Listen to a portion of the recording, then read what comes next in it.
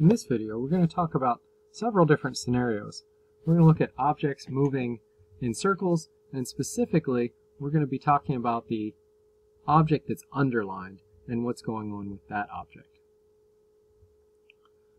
So we're going to look at, well, of the forces acting on that object that's underlined, are there any forces that are consistently acting in the centripetal direction, or in towards the center? Are there any forces that are acting consistently out from the center, or in the centrifugal direction?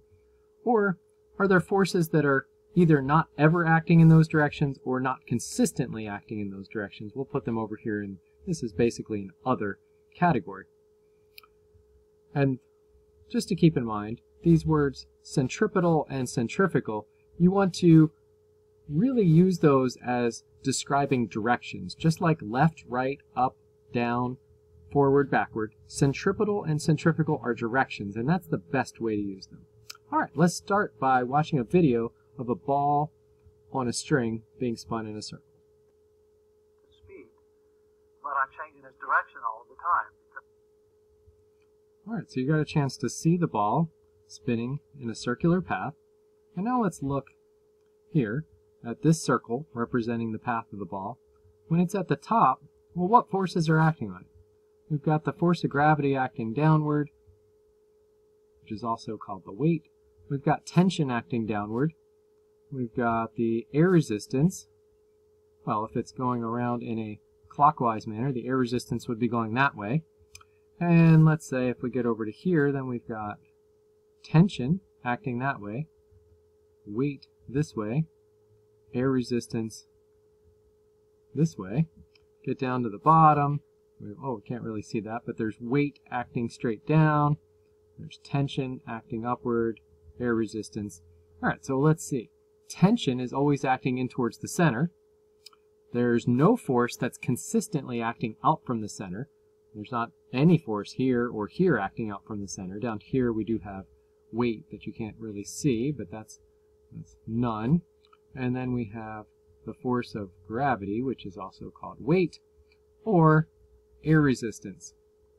Alright, and we didn't come up with anything for here. We'll leave that blank. And now let's move on to the moon orbiting the Earth. So, if this is the Earth here, and then the moon is right there. Moon is smaller than the Earth, and it's actually much farther away. This is not a scale drawing. But the moon's here, and then it's here, and then it's here, and so on. Well, what forces are acting on the moon? We've got the force of gravity. That's the Earth pulling on it. And that force is acting in towards the center. So the force of gravity of the Earth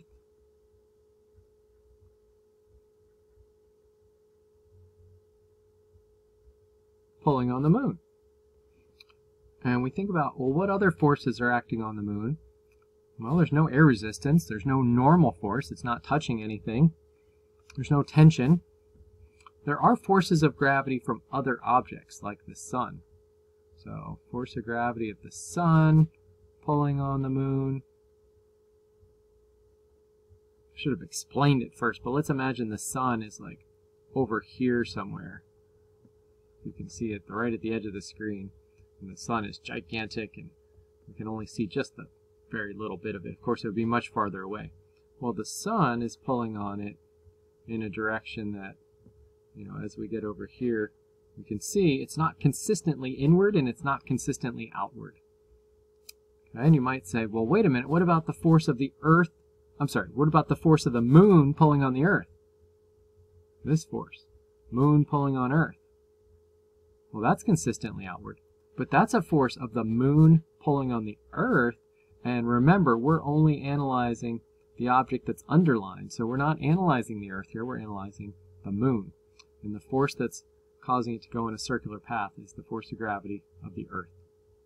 Alright, next up is a person in a carnival ride. Let's take a look.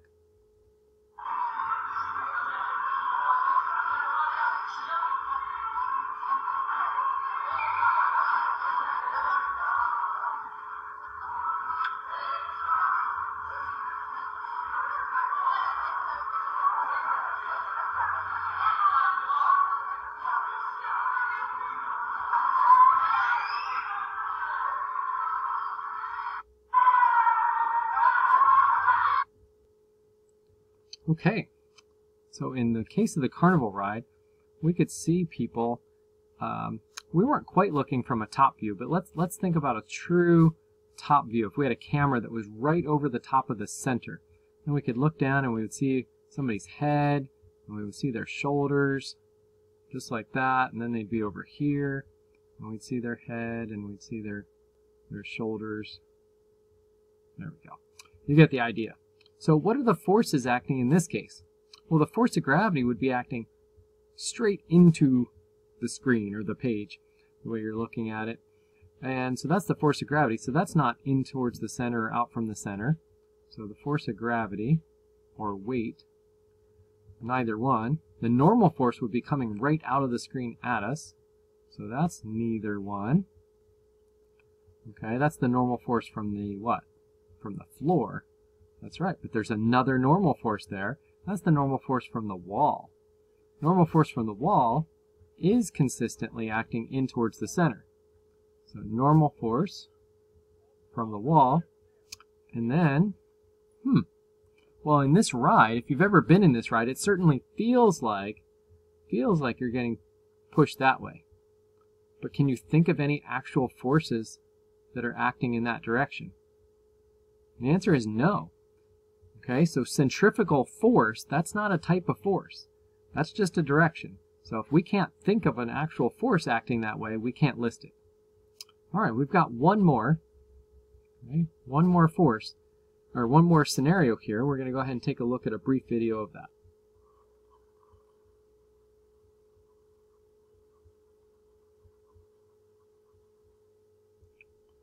All right, so again, we're going to think about a top view of that ball and hoop. And as the ball goes around there, what's it touching as it does that? Well, it's touching the hoop itself, and the hoop is pushing it inward. And so this is very similar to our last one. So this is the normal force from the hoop. There's also a normal force from the table, and that's coming straight out at us, which is not in towards the center and not out from the center. So the normal force from the table is neither one. And then straight away from us, right into the screen, so to speak, would be the force of gravity, or weight. And then we could try to think of some other ones, like air resistance. Okay, that would be acting like that, so that would be in the neither column. And we could get into friction, but let's just leave that alone. It's not acting in the centripetal or centrifugal direction. So what should we get out of all this? Looking at the patterns here, we see there's always a force acting in the centripetal direction. And we also see that we had all those objects moving in a circular path, and we think, we feel like, especially like for a ride or being in a car, we feel like there should be a force in the centrifugal direction, but there's not any. Okay? There could be, but there doesn't have to be. And so the important thing to take away from this is for objects to move in a circular path, there has to be a force acting in the centripetal direction. Okay? For objects to move in a circular path, there has to be an inward force. And that inward force, we shouldn't really call it the centripetal force. I mean, that's generically what it is, but specifically we should be able to identify actual forces that we've already learned about, like tension, force of gravity, normal force, and so on. All right. Good luck on your rotational motion problems analyzing, and remember, you're always going to be able to find a force in the centripetal direction.